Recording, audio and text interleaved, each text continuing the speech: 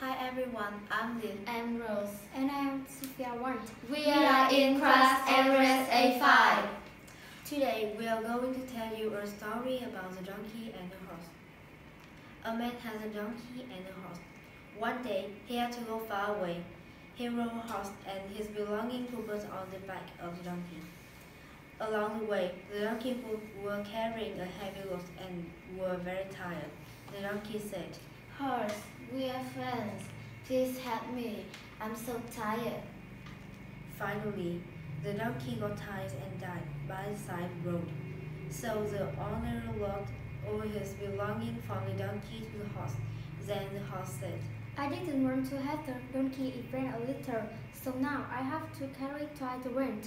In the end, the lesson of the story is, you have to know how to help your friends.